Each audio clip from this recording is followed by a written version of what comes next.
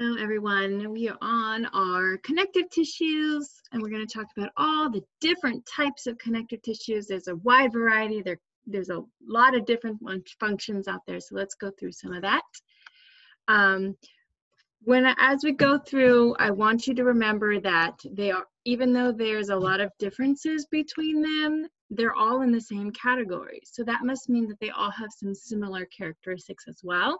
And so let's look at the similar characteristics that are for all of the different types of connective tissues.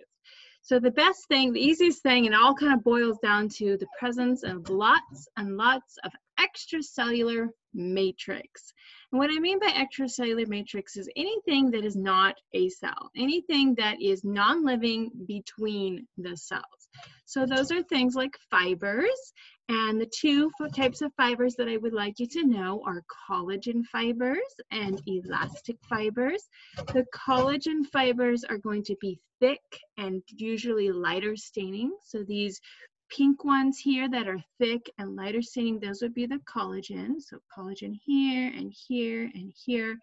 And the elastic fibers, those are going to be dark and thin and kind of wiry. Those are elastic fibers. Okay, so they're not living, they're just made up of proteins coming together to make long strings, long filaments. So those are extracellular matrix. And it also includes things like plasma, which is the liquid part of blood, and things like ground substance, which is like a jelly-like substance that's found between cells. Okay, so basically anything that's not a cell, anything that is not living, that's going to be called extracellular matrix, and connective tissue has a lot of that. The other thing is they are vascularized. If we remember back to epithelial tissues, which are avascular, that means that they do not have blood vessels. So connective tissues are vascularized, which just means they have blood vessels. So there'll be blood vessels running through them, and that'll be important because what comes with blood? Nutrients and oxygen and all of the things that cells need. Okay, so you'll see there's a lot of connective tissues surrounding other types of tissues so that they can get the nutrients and the oxygens that they need. Okay, and also not polar. What I just mean by that, there's no apical or basal surface. If I turn this picture upside down, it would look kind of the same, right? So there's no polarity for those connective tissues.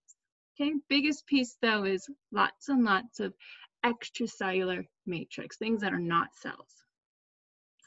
Okay, the other common characteristic of all of the connective tissues is that they all come from the same embryonic tissue, which is called mesenchyme. They're all derived from that mesenchyme. And so when you think about all of the different types of tissues, it's kind of interesting to think back, well, they all came from the same type of tissue in the embryonic stage, and that is mesenchyme. So make sure you are familiar with that term as well. Okay, so I'm going to start to go through the specific types of connective tissues that I want you to know. And sometimes it feels a little bit overwhelming because there's a lot of different types and there's kind of a lot of variety over there. So remember that you want to provide structure for yourself. So one way to provide structure is to create a tree like this. So this is just a tree diagram.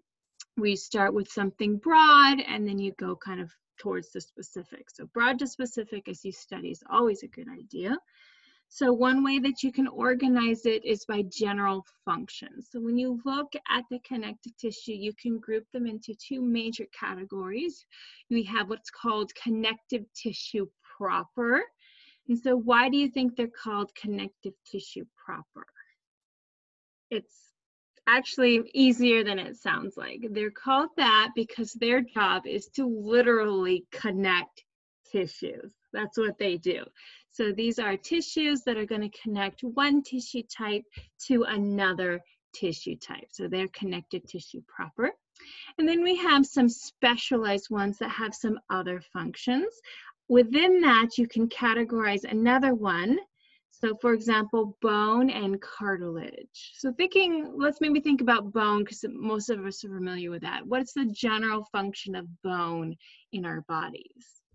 It provides shape and structure and support. right? So the bone and the cartilages, those are going to provide structure and support for our body. And then the last one, which is all by its lonesome, that is blood. What's the general function of blood? Why do we have blood? It carries stuff, okay? So it's for transport. So blood is a connective tissue. It has lots of extracellular matrix in the form of plasma. And so, and it's derived from mesenchyme. So yes, it is a connective tissue. Okay, so let's start with connective tissue proper. That's what we'll be talking about for the rest of this little video. And then for my next little video, I'll go into the specialized connective tissues.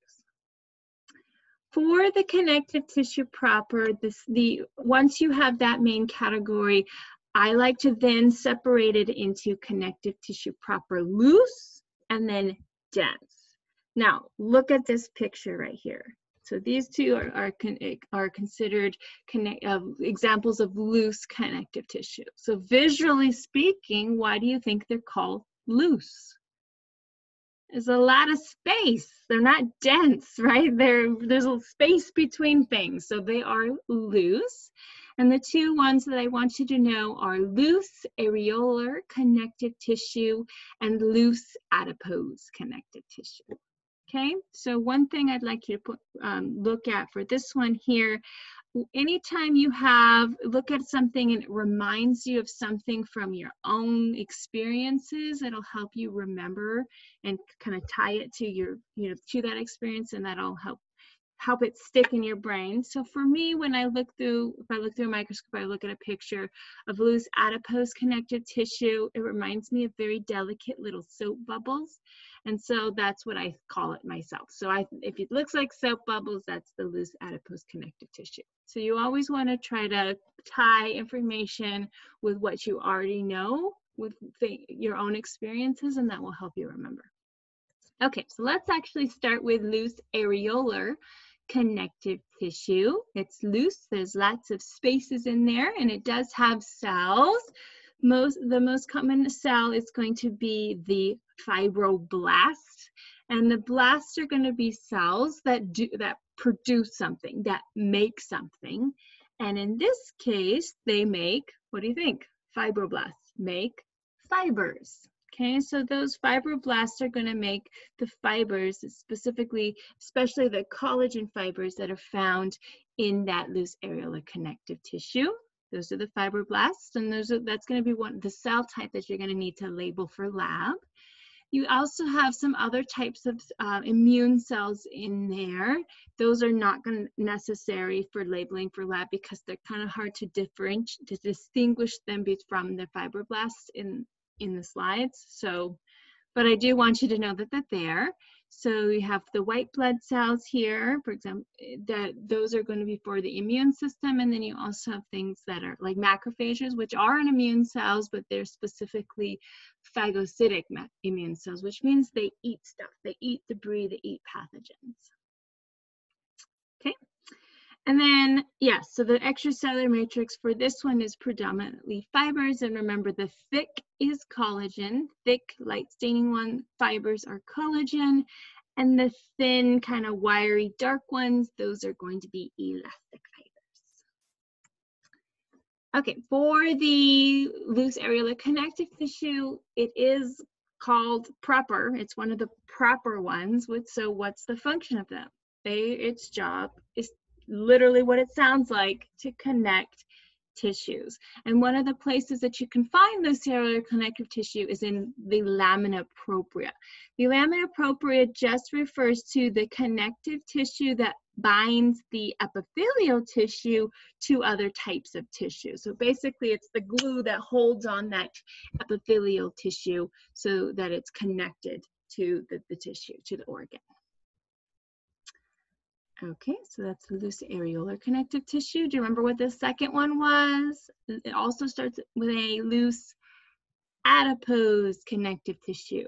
So from here on out, for the end of time, anytime you hear the word adipose or something related to adipose, that I want you to tie that directly to the word fat.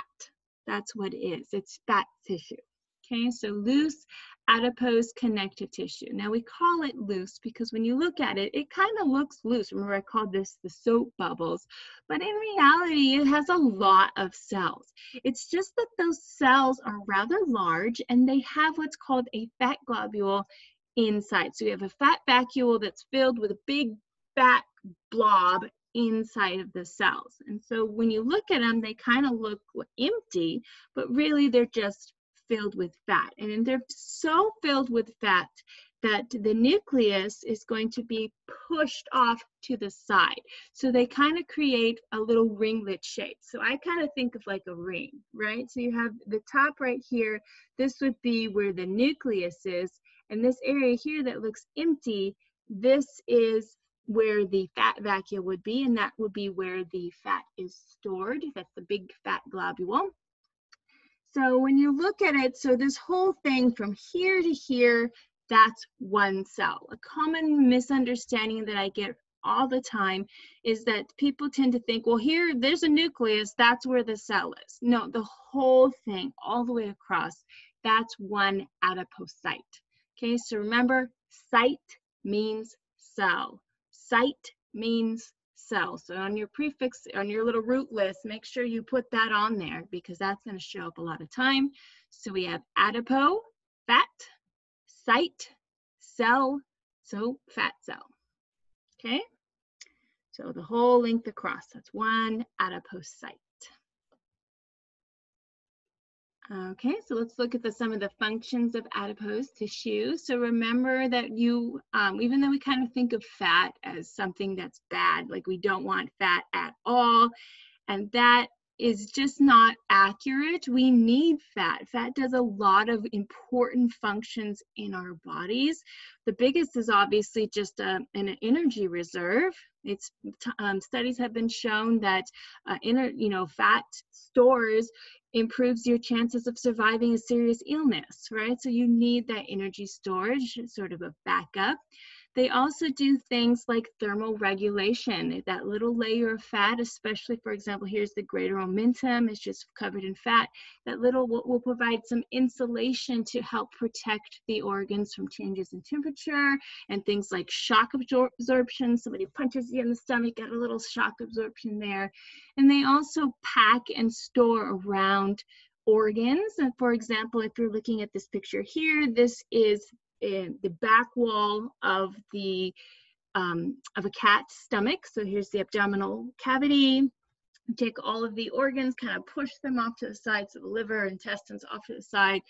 Remember that the kidneys were retroperitoneal, which means they are behind the parietal peritoneum. So there are the kidneys, and you can barely see the kidneys. And the reason for that is because packed around those kidneys is the loose adipose connective tissue. And anytime you see this kind of yellowish substance, that's loose adipose connective tissue. Okay, so lots and lots of fat tissue here.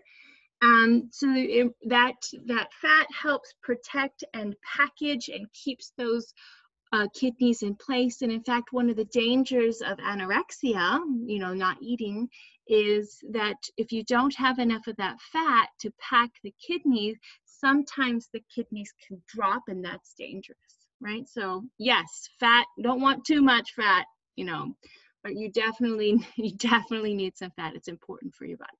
So again, adipo, fat, the loose adipose connective tissue, your fat tissue. Okay, on to connective tissue proper, dense. So if the previous ones were loose because there's lots of space, the dense ones are going to be dense because they're densely packed. And what they're densely packed with is collagen. Okay, so there's two that I want you to know. There's dense regular connective tissue, and there's dense irregular connective tissue. So when we look at this here, see these kind of wavery fibers here? That is the collagen. It also has cells kind of stuck between it, the fibroblasts stuck between them, but mostly you just see tons and tons of collagen.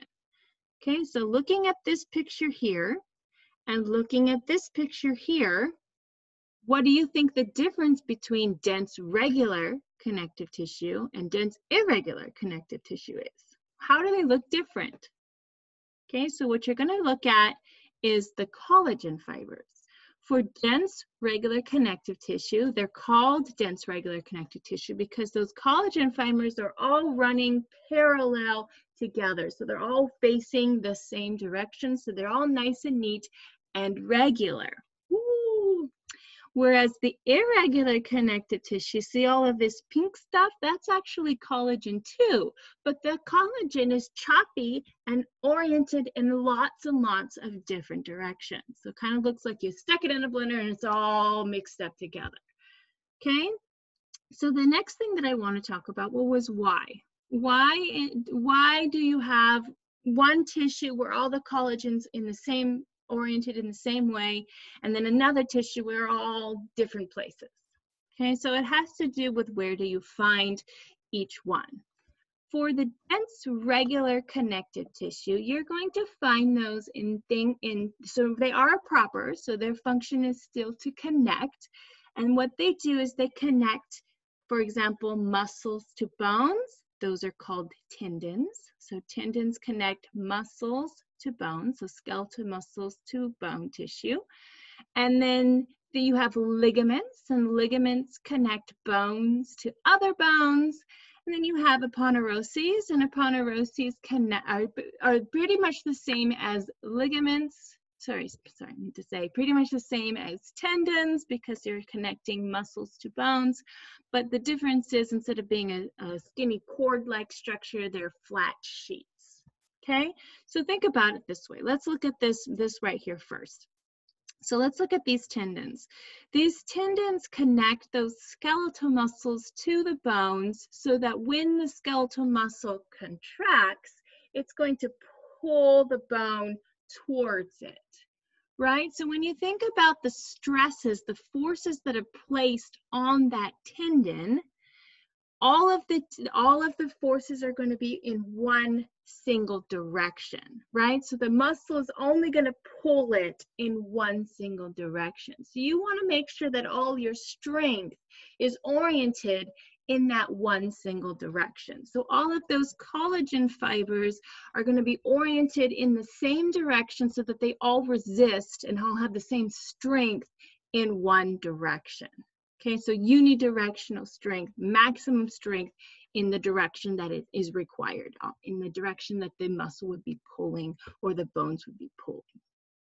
Okay, whereas the dense irregular connective tissue, those are going to be found, the best places they found in the dermis, which is the middle layer of your skin, right? So if you look at your skin, you got your epithelium at the top, that's the epidermis.